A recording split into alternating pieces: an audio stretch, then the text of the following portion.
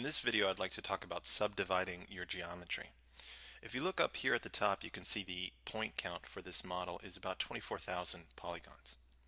Let's go ahead and switch to another piece of geometry that doesn't have any subdivision levels, because this default sphere that you're working with here when you start up ZBrush for the first time actually has 3 subdivision levels. And we'll talk about what those are in a second.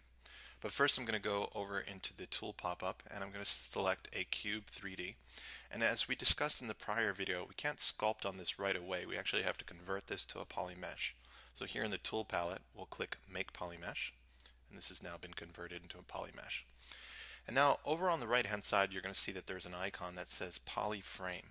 I'm going to click on that so that we can activate the polyframe so we can see the actual polygons of the model a bit better. So at this point, if I were to hit the keyboard shortcut Control D, we're going to divide the model.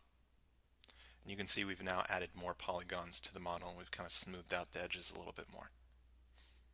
Now the divide function can be found here inside the tool palette under the geometry pull down. So we've already learned that the keyboard shortcut Control D divides our model. So you can see now here on this slider that we actually have 2 subdivisions now. If I were to hit Control D one more time, you can see that this number now pops up to 3. And again, as we look up here at the top, we went from a smaller poly count now up to 8,000.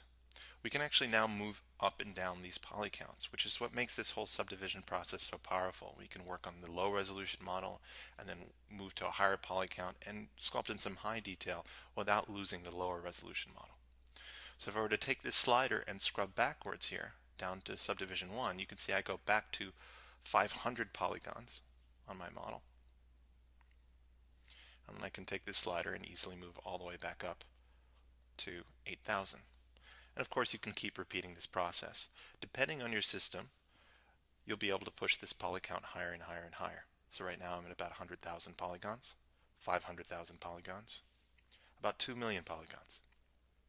You can actually take it up to over 1 billion polygons inside ZBrush. And in later videos I'm going to show you how to do that by using subtools and using your HD geometry. But for right now, I just wanted you to understand that the keyboard shortcut Control D divides your geometry, giving you more resolution to sculpt with. Shift D is your keyboard shortcut to go back down those resolution levels.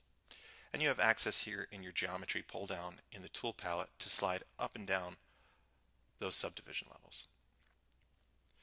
In later tutorials, it'll become much more understandable as to why we will delete our lower subdivision levels or delete our higher subdivision levels.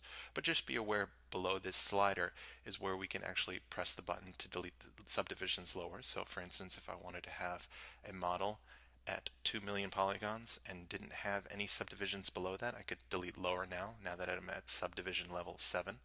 Or if I wanted to take this down to 1 and didn't want any of the higher subdivision levels, I could click Delete Higher. And you can see now we're back to a model with no subdivision levels.